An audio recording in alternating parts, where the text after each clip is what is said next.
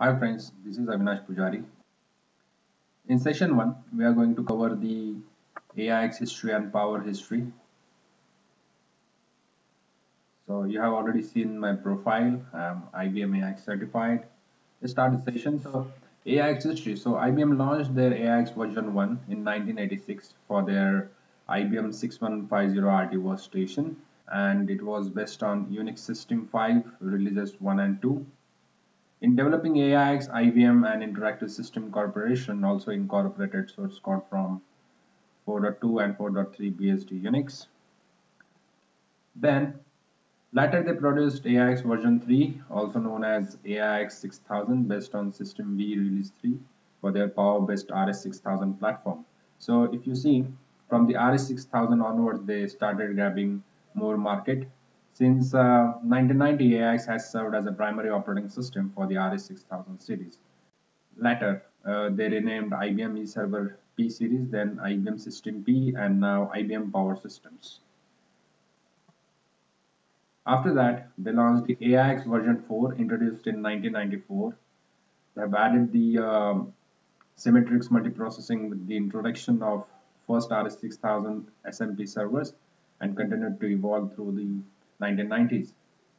Version 4.1, it was slightly modified form, was also the standard operating system for the Apple network server systems and sold by the Apple Computer to complement the Macintosh line.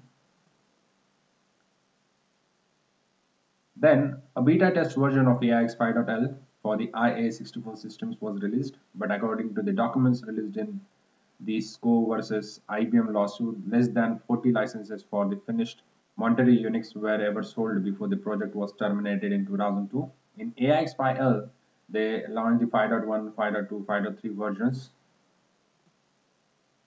Then in year 2007, AIX 6 was launched. It ran as an open beta from June 2007 until the general availability of AIX 6.1 on November 2007. Major new features were in 6.1 included full role-based access control, WPA concept, enhanced security, and live partition mobility on the Power 6 hardware. AIX 7.1 was announced in year 2010 and open beta ran until general availability of AIX 7.1 in September 2010.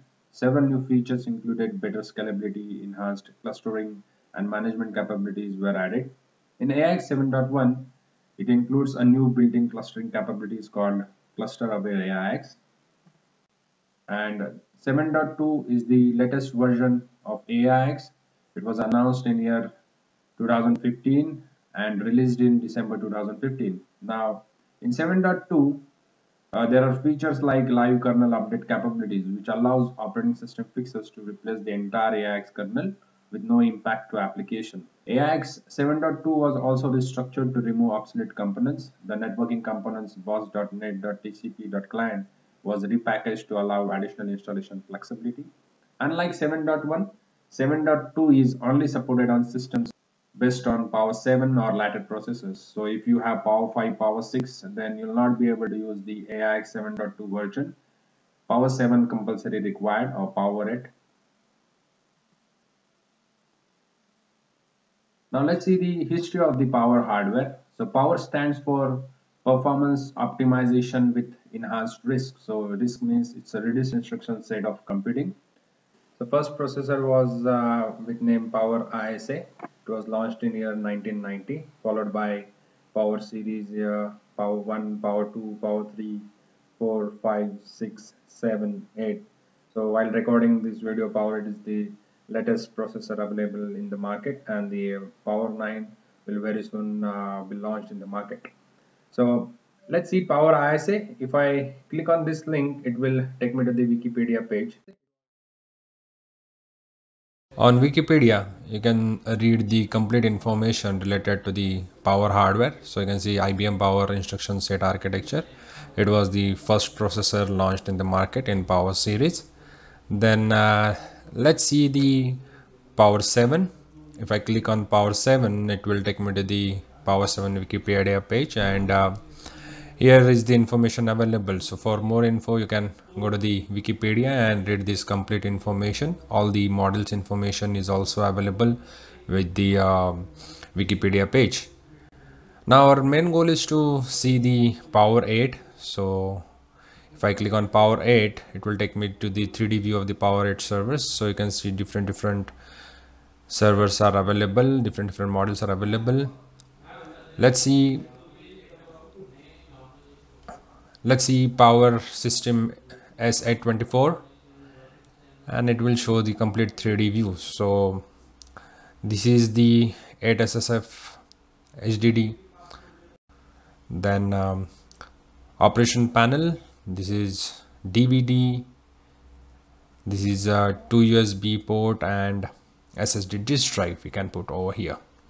Let's see the back view of the server, and in back view we can see the power supply ports and the other ports available with this. This is HMC port, then to a USB 2.0 to USB 3.0, then power supply. You can see 4 power supplies are there, and 4 port 1G 4 port 1GE LAN. If I do the zoom, you can see these are the hard drives available, and this is the Power 8 processor. Let's open the cover, and inside of this you can see the 2 processors are available. This is the complete info of the server. It maximum 2 processor card deployed, and 1 TB RAM we get with this. Really good 3D view we get from this. So 2 Power 8 dual chip model, 16 tall DIMM, and fans also available. Let's insert the cover. So this is how it looks. Let's see one more model. This time we'll see the 870. So this is the complete rack where we get the IO drawers and the management server also, and this is the complete view of the rack.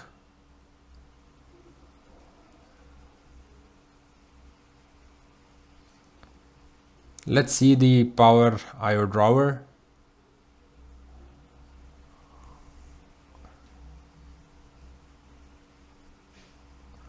And again we can see complete 3D view of this machine.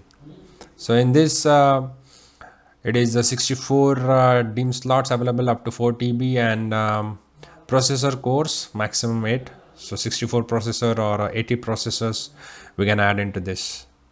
Let's insert this one into the rack again.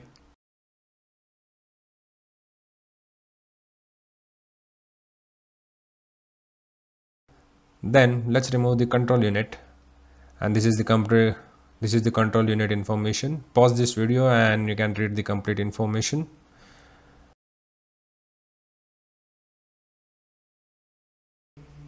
So this is the back view of the server.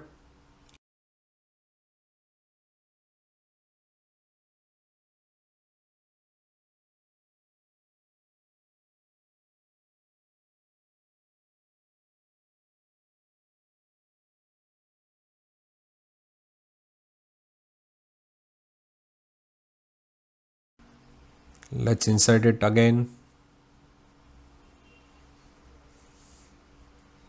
and let's see the IO drawer also.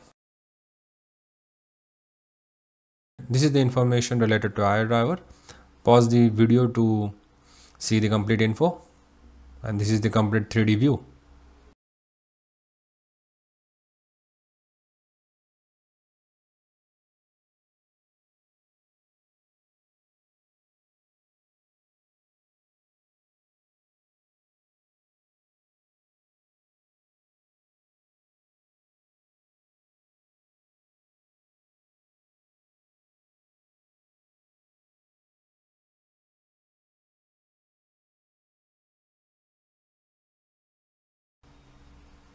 Let's insert this again. So this is all about the power hardware. Thank you for watching this video. Subscribe our YouTube channel to get more information.